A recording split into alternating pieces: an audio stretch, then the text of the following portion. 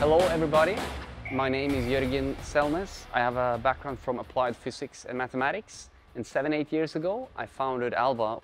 Alva Industries develop high-performance electric motors with our patented fiber printing technology, and today I thought I would make this video to tell you a bit more about it.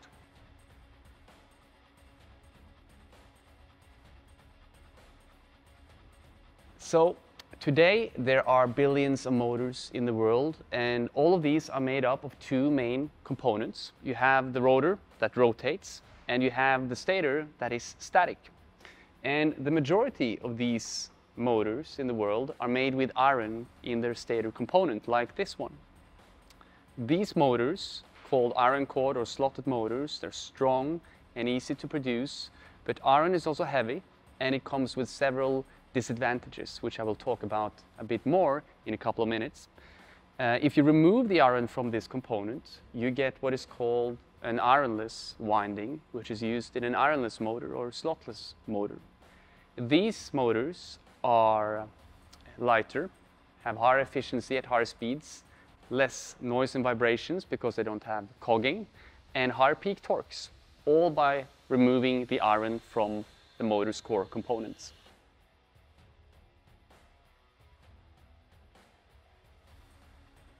So the main two challenges with these motors today are that they're known for generally low continuous torque and also a high cost due to challenges in manufacturing. These were the main challenges that we were met with 7-8 years ago, which encouraged us to invent fiber printing.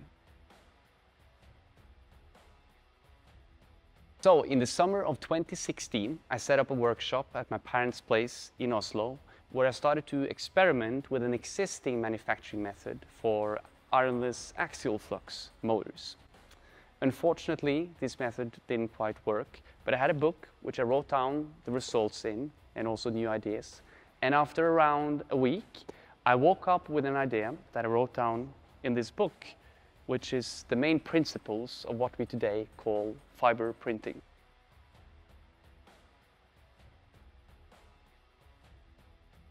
So first, I'd like to explain the 5 main benefits of fiber printing. Number 1, the intrinsic flexibility of the manufacturing method. Secondly, the high continuous torque due to the higher copper fill factor. The compactness of the motors. Zero cogging, resulting in less noise and vibrations, and a much higher peak torque.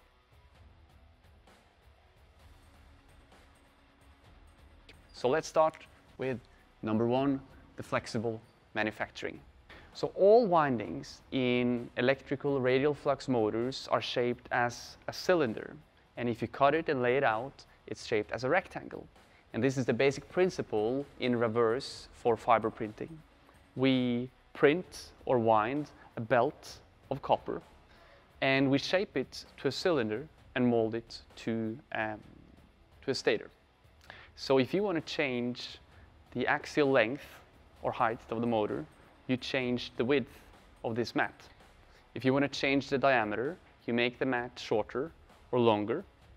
And if you want to change the thickness, you change the type of wires, the thickness of the wires, and the number of poles, faces, and even turns will be changed by the winding pattern.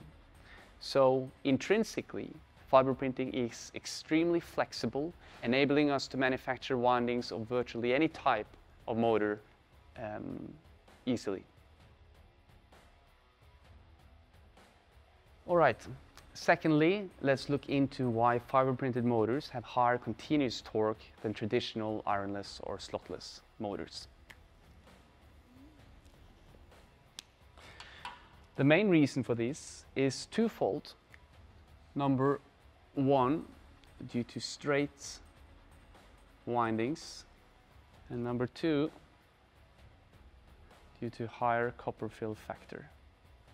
Let's start with this one. So, according to the Lorentz force law, the force generated in a winding is proportional to the current and the magnetic field, in which the resulting force is perpendicular to the direction of the current and the magnetic field. So in a winding like Alva's, like in the copper belts, where this represents this winding, the magnetic field is radially in a radial flux motor, so this comes out of the plane. The force generated wants to be in the tangential direction, so the wires should be axially, like this, which it is in Alva's motors. So the resulting force is equal to this equation right here. In traditional ironless or slotless winding methods, many of the methods used have tilted windings like this.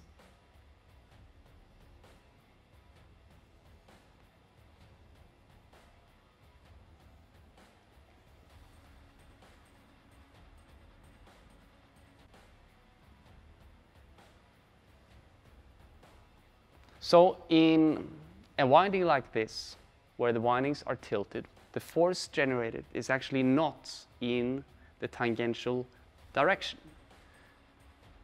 So the effective force is actually a function of the angle between the force and the tangential direction. So the force generated here in the tangential direction is actually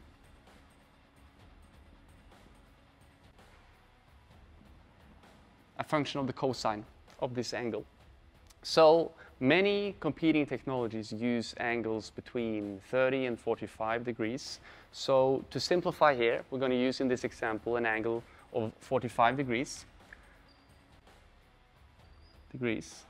which means that the actual force is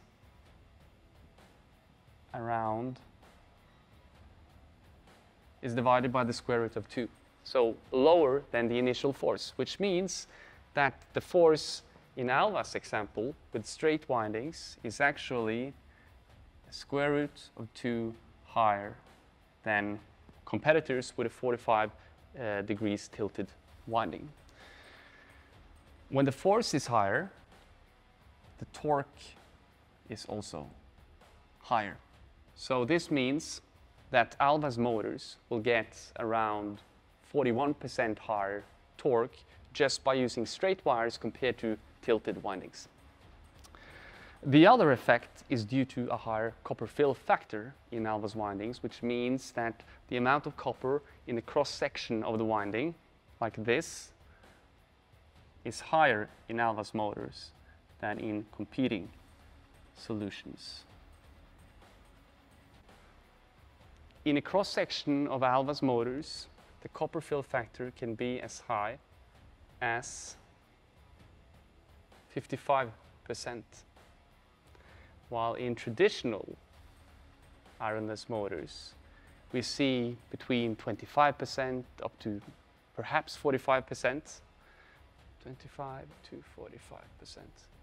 So in this example, we're going to use 2x, as in Alva having two times the copper fill factor of a competing solution. So what happens if the copper fill factor doubles? Since the torque is proportional to the current, which is proportional to the inverse square root of the resistance, and the resistance is proportional to the inverse of the area, this means that if Alva double the area of copper in the windings, we get the torque is increased by 1 over the square root of a half, which equals square root of 2. So by looking at the motor constant, which in simple terms describes a motor's ability to convert energy into torque. So the motor constant equals the torque constant divided by the square root of the resistance, meaning that the motor constant of Alva If all other parameters are the same, the weight, the size, you just double the copper fill factor and you use straight windings compared to half the fill factor and tilted windings, you will get square root of 2 squared 2 times. And this is what we see in Alva's motors, that we can reach up to 100% higher torque, or at the same torque, continuous torque, have half the weight of competing solutions.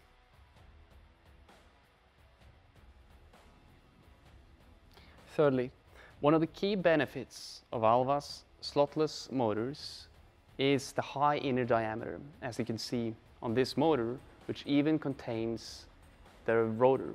And the main reason for this is because we remove the iron in the teeth, there's no slots, and also the high copper fill factor, which enables engineers to integrate our motors into the application with either drives or gears or anything they might fancy.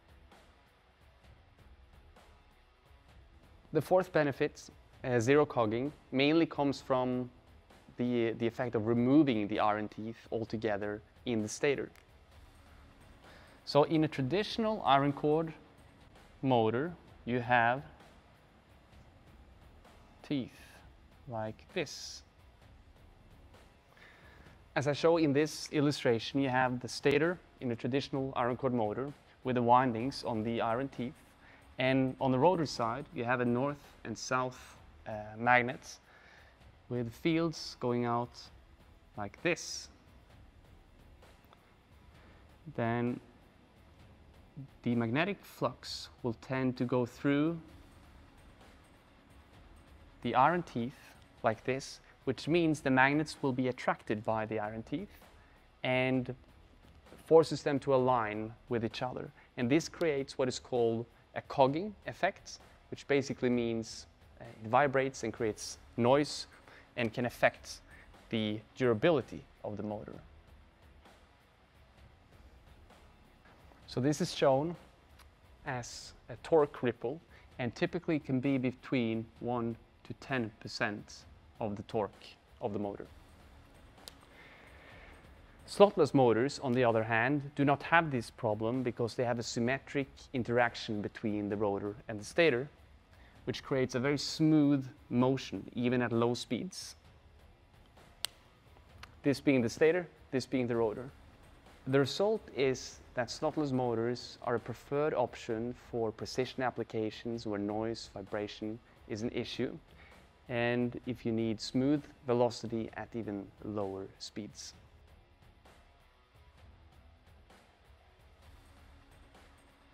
So slotless motors also have extremely high peak torque, and the main reason for this is because we remove the iron from the stator. So to understand this, we need to understand saturation. So iron is a ferromagnetic material, which basically means it consists of tiny magnetic regions called domains, which when applying an external magnetic field, it aligns and enhances or boosts the magnetic field. So this is one of the reasons why using iron in motors is a good thing, because you strengthen the magnetic field, which increases the force generated and thus the torque. But like a sponge in motor, that gets saturated after a while, when the external magnetic field has reached a certain point, then all these magnetic domains in the ferromagnetic iron is aligned with the magnetic field, and it cannot increase anything anymore. And at this point, if you increase the current more, the torque barely increases, like this. So as you increase the current, the torque will increase linearly up to a point which is called the saturation point, and after this it flattens out. While in a slotless or ironless motor, this relationship is linear all the way up.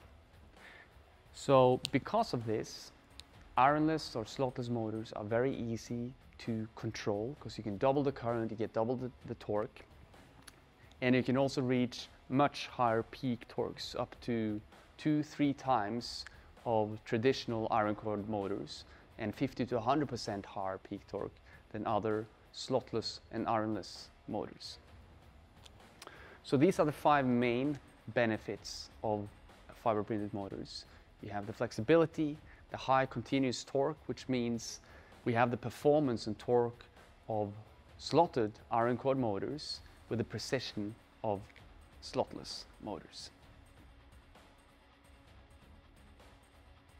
So in addition to the fiber printed windings of Alva's motors, we also develop Halbach array rotors. In traditional rotors, you have a magnet array of north-south, north-south, like here. In a Halbach array rotor, the magnets are tilted 90 degrees to form a northeast-southwest pattern, where the added magnets, east and west, helps strengthen the magnetic flux density, which increases the torque output of the motor 10 to 20%. So in total, these 2 components, the fiber printed windings and the Halbach array rotor, make up Alva's high precision motors. In summary, we have a scalable, flexible production method. So if you have any questions or are looking for a motor to your application, please reach out. Thank you.